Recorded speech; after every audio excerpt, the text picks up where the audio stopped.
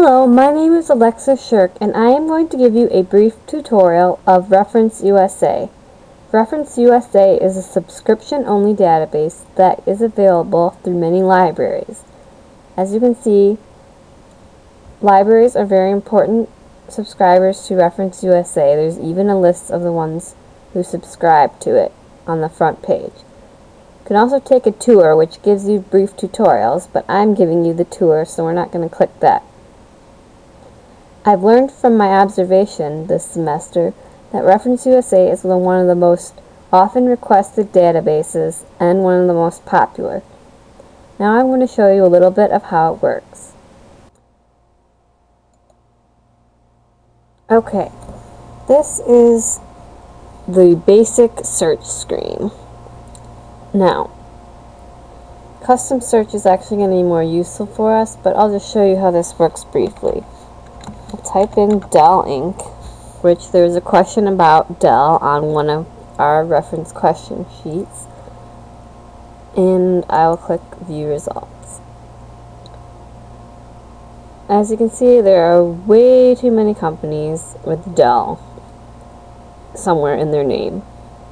So I'm going to go backward. And I know from the assignment that Dell is located in Texas, so we're going to try this again. And I also know Michael Dell is the founder, so I know this is the correct Dell. And that's actually one of the weaknesses of this database, is that you have to know some information if you're typing in a company like Dell. Because if you don't know the location or who founded it, you're going to end up with a lot of companies that have similar names. So that's another reason why the advanced search is better. Anyway, here's Dell, and down at the bottom of the screen are a bunch of different links you can click that give you various data about Dell. I am going to click the management directory because that holds the answer to the reference question. As you can see, the members of the board are listed down at the bottom here. So that was how I found the answer for that question.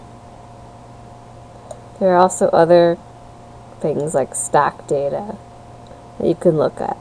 A ticker symbol for Dell is Dell.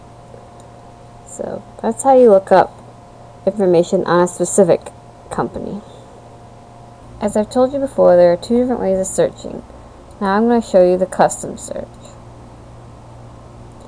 Custom search is where you can search for different types of store without necessarily knowing the name.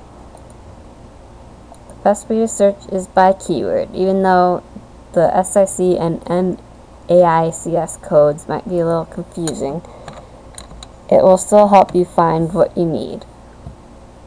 It's going to come up with quilts and quilting. Let's say we're looking for quilt shops in Detroit.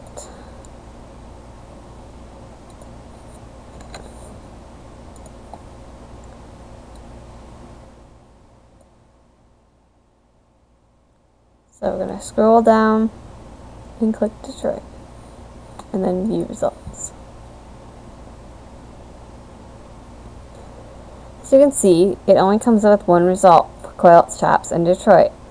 Well, I know there has to be more than that around here. So we'll go backward and we'll pick something else. City didn't work so well, so we're going to try metro area. I'm going to go back to Michigan again. And what do we have for choices? Detroit, Warren, Livonia. That should give us a better idea. So we're going to view results again. And lo and behold, we have a good number of results. And here's the one that was in Detroit. So it will give you a list of a bunch of quilt shops that are in the Metro Detroit area, which is probably more useful to you if you're trying to open a quilt shop than just the one that's in Detroit, because all of these would most likely be your competitors. Alright, thank you for watching this tutorial of ReferenceUSA.